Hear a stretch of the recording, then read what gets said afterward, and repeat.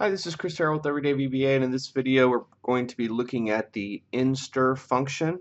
It is identical to the Excel find function with a couple minor variations. So let me just show you what the find function is.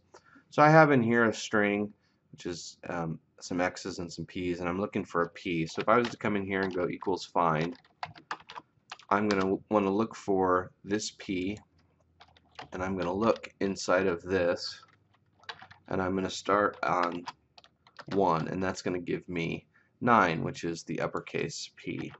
Now it will, if I change that to a lowercase, it will find the earlier one because it is case sensitive, and I will show you there's a couple ways that you can do that with your Instr function, but that's basically what we're doing today. So first thing we're going to do is get into our VB Visual Basic Editor. To do that, you can hit Alt F11.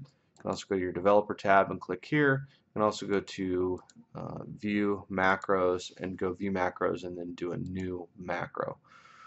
Since I'm already in it, I'm going to go ahead and click on Book 1, which is the book that I'm currently in. You'll notice it's right there, and it's right there.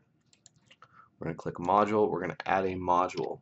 We're going to call this macro sub Instr macro. Now I've got some code sections that I'm just going to add in, and we're going to walk through each one. The other thing is this matches very closely to the Microsoft MSDN, so I'm going to put that in here as well. That's this little guy right here. Let me drag it in. So this is a really good view of what the Instr function is. So you've got, it's a little different as far as syntax. So you've got your starting in the beginning, then you've got your string expression, which is the expression being searched, and then what you're searching, and then you have some different compare options. So we're going to go ahead and look at the code that we put in. Since I have it all in here, I'm just going to hit F8. Now the first thing we're going to do is we declare these variables, so those are all declared. We're going to put our search string. Our search string is in range F19, excuse me. So when I hit F8 in here, it's going to pull that in and pull that into that variable. Now my search character is in F20. It's going to be right there.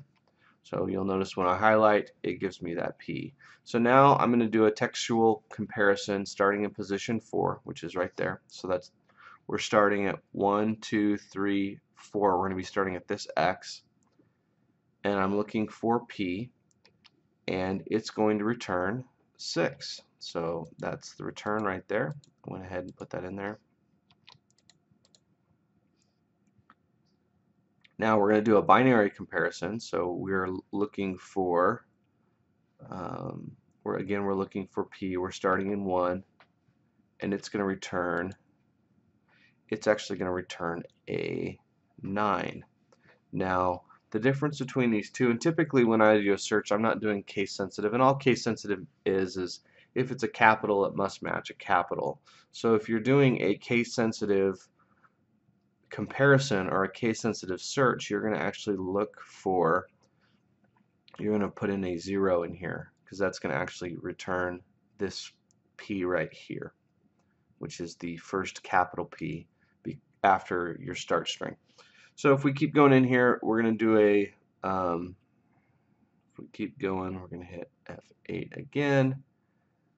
This again is going to return 9 because we don't have, we actually took out the defaults. So we took out the start and the return, so that's going to do a case sensitive. And then this one right here, this is important because if it searches and it doesn't find anything, it's just going to give you a 0. So anytime you use the Instr function and it returns a 0, that means that it's not found. Now the other cool thing is if you wanted to come in here and change this to, an X and then a P, and we came in here and we're going to just go ahead and hit stop. I'm going to come back in here and I'm going to hit F8. And the only reason I'm hitting F8 is because it goes line by line, so it's easier to see what it's doing. So again, we're changing our search characters to an XP. Now you'll notice that this gave me a 5 because I started in 4, so it's going to give me this one. This one is going to give me 2 because it's going to find that first one. This one is also going to give me 2, and this is obviously going to give me 0 because it disappears. Now you'll notice I'm putting that back in the sheet just to show you how to kind of take stuff off the sheet and put it back on the sheet. That is a breakdown of the Instr function in VBA. I hope you enjoyed. If you're not a subscriber to my YouTube channel, please subscribe. Have a great day.